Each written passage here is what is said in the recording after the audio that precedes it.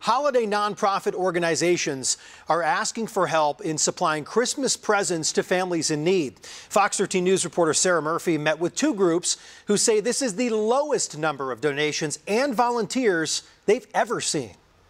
I was here on Thanksgiving for 5 hours filling packs. A busy holiday season. So there was no sit at home, make dinner, and enjoy the goodness of dinner. With lots of personal sacrifice that becomes a gift to others. It's been a really hard year for our family. And so these programs really do matter.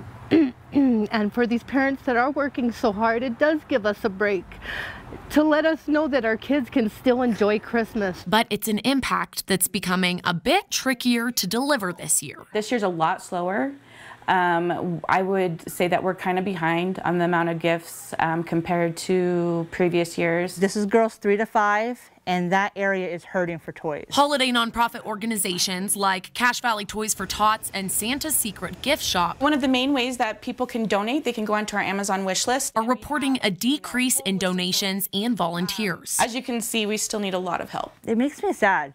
Some nights it keeps me up at night that I want to help more, but I can't, because my hands are tied. To put things into perspective, Melanie says that at this time last year, each kid was able to get around 4 stocking stuffers. But this year, that number's been cut in half. And now they'll each only receive 2. People, who were able to help last year are now finding themselves in need this year. So I just think with inflation, grocery prices, rent increases, gas prices, I just think it's been a difficult year all around for a lot of people. I can barely fill the orders that are coming in because of how bad I'm hurting on toys. Volunteers say they're wanting to help others like they've been helped themselves. I was in this predicament, and I was hurting to give my kids a Christmas when I divorced my husband.